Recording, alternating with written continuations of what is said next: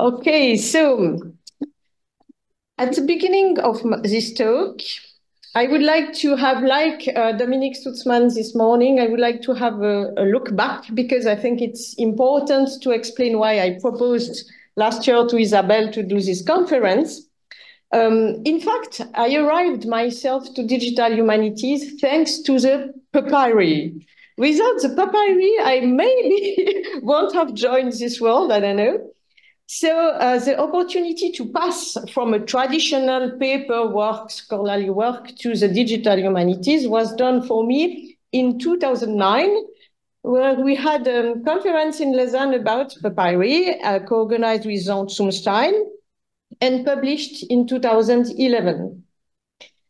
The book before my PhD, I used just 3 times the word computer. And then 2009, wow, I opened the eyes on this new world, and you have in the bibliography scholars of my field who were already involved in this world. I mean, article by David Parker and Ulrich Schmidt. You have all the references in the handouts. So we organized this lecture in 2011, and then it was the start in Lausanne of a big movement about digital humanities. And finally, in 2011, we organized the first conference in Switzerland where the expression digital humanities was used for the first time. It was the adventure and the story. And today I have just a very simple purpose in my talk, with 2 test cases, P45 and 0171, I would like simply to remind or to demonstrate that to see digitally at manuscripts is changing everything. We were doing that before. Maybe it sounds for young scholars like another world, the world of dinosaurs or something like that, but we went in libraries. I went in 2004 to Münster, and I was so happy to look at the microfilm there. And we were in front of such machine, looking patiently to microfilms. It's just 15 years later. It's not so much. And it's an entire new world because we look at the manuscripts. And I take 2 examples to demonstrate it. So the first one is 0171. Maybe some of us are already thinking it's not a papyrus. It's true, it's not a papyrus. But it's a complicated case. Let's see it closer. This fragment was found in Hermopolis Magna and shows some verses from the Gospel of Luke. That is a story written around 7018 of our era. This teeny manuscript is kept in the Biblioteca Messina Laurentiana in Florence and contains notably Luke 22, 44, 50.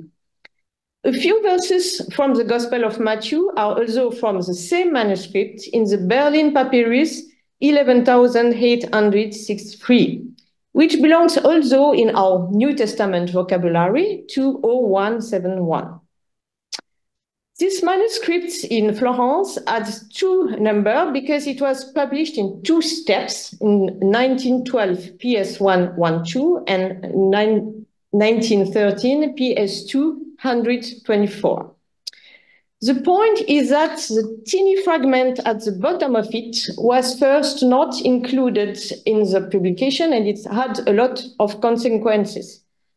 Indeed, you have hit 3 paintings of quite famous scene in the art history and also in the reception history. For example, when you say, I sweat like drops of blood, you think to this passage. I mean 2 verses of the Gospel of Luke, present only more or less in the half of the manuscript and not in the other half. And the case of our 0171 is absolutely crucial, in my opinion, to decide of the case. In 2012, Pasquale Orsini, and we have our deep thoughts to him and his wife right now, and to Willy Clarisse, they have brought strong support to Jaros, who was apparently the first to propose to date these manuscripts around 200 of our era and not around 300. Currently, we can see both dates running on websites, articles, and we are still in transition. But today, I would like to strongly support the point of view of Clarisse and Orsini in this talk. As I said, we can see the other fragment in the database of Papyri, but in fact, it's not a papyri, it's a pergament. But Isabelle told me we have about 20% of wrong material in the Papyri database, more or less. But to see it, make it clear. So we can see this manuscript, for example, the Münster database. So now I try to go out of my screen to show it to you directly online, to respect all the copyrights as we are supposed to do. So you see it here. That's the first part of the fragments published in 1912. Kai Anastas, you see the start of the verse here, and here you have the second fragment published later. And without doubt, we can see some letters, some words of Luke 22:44. Katabai nontes, here you have just P10 gen, that's the drops falling down to the soil, to the ground. So without doubts, we have here this famous passage of the sweat like drops of blood. So you have seen, you should believe it now, according to the ancient belief of seeing is to have confidence in something. But if we come back to the situation today, in presentation mode, you can see with me that on the website PSC Online in Florence, you have still the indication that it would start at Luke 22:45 and not 44. So probably we need to see more and more this manuscript to be convinced as scholars that one, it's not a papyrus. And logically, it should not belong to the papyri databases. Secondly, yes, it has some words of the verse Luke 22:44, and this data should be corrected everywhere. It has a lot of importance and influence for the case of the variant of Luke, because if Orsini and Clarisse are right with the date of around 200 rather than 300, and as you have seen with me, with your eyes, that we have some words of Luke 22:44, it means that we have a manuscript at least contemporaneous of Papyrus 75 with this fragment.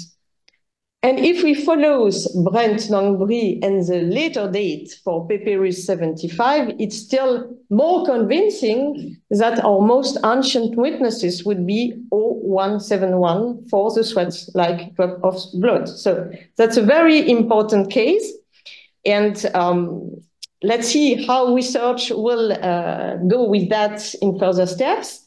I've given to you in the handout my forthcoming article in La Revue des Études Juives in the next issues, and I try to make this point clear in this article.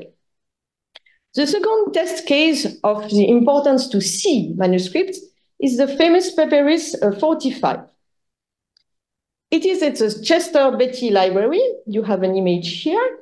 And first, when it was discovered, it was really honored as the most ancient manuscript of the New Testament.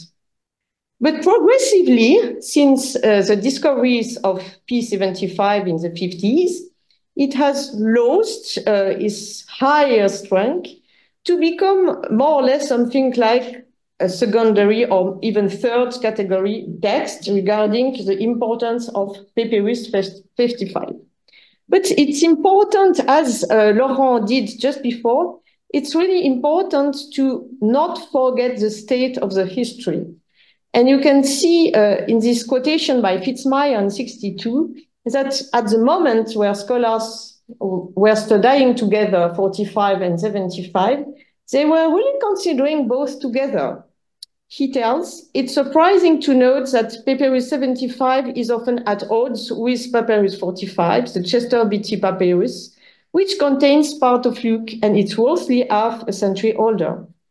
The fact that Papyrus 45 and Papyrus 75 come from Egypt and date from a time before the completion of the Great Uncials, and that they nevertheless do not agree as to their readings, gives evidence of a fluctuating state of the text in that country at an early period. It is what Fitzmyer told in 62. In my opinion, we have just taken more or less 50 years to slowly finally come back more or less to the same evaluation. Let's see that.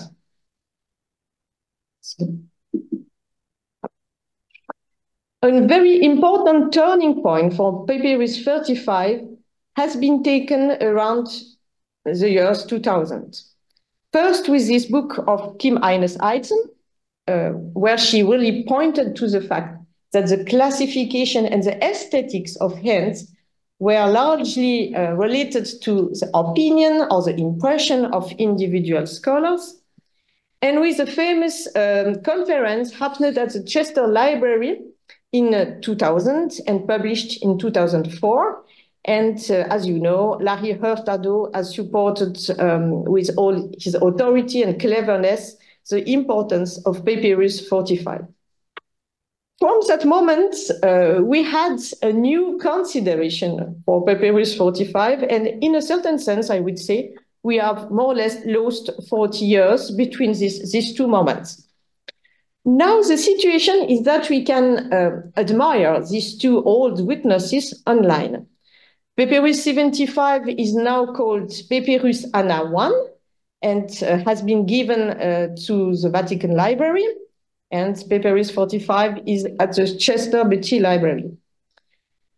It's really interesting because now we can see this manuscript as much as we wish, but we don't see in recent years scholars fighting for another against the other. No scholars is now doing big arguments to absolutely defend the beautiful writing of Papyrus 75 against this one of Papyrus 45, for example. I'm quite convinced that the simple fact that we can see these two manuscripts together help us maybe to slow down the sur-evaluation of aesthetics in writings and consider what we have at the end.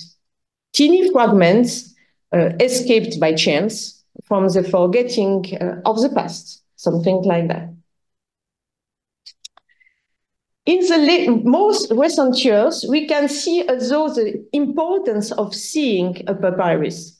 In these two articles by Cole and Roth, we have very fine description of teeny details of Papyrus 45.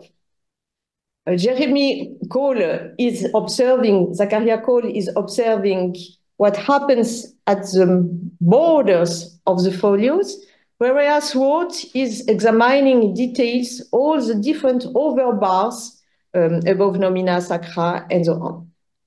I'm quite convinced as well that these two articles would have not been written before the digital era, at least not in such an extent. They are fruits of the fact that we can see as much as we wish these manuscripts online. As final words, I dedicate this brief talk to Emmanuel Leroy-Ladurie, who just passed away, who was very important for the digital humanities, because as you know, probably it's well known, he told, l'historien de demain sera programmeur ou ne sera pas. Tomorrow's historian will be programmer or won't be. And in my opinion, we arrive now at the next step because we are more or less more immersed in the digital culture, maybe not all programmers, even if we have to do it more and more every day. But the digital culture has led us to the next step in New Testament textual criticism. We cannot work alone anymore, and we cannot work in one language anymore. we have really to become multidisciplinary team, and that's the spirit of this conference, and to work with different linguistic competencies. That is absolutely crucial to go further in NTTC. So I would like to reformulate this sentence, and I think that tomorrow's NTTC scholars will work in multidisciplinary teams or won't. Thank you for your attention.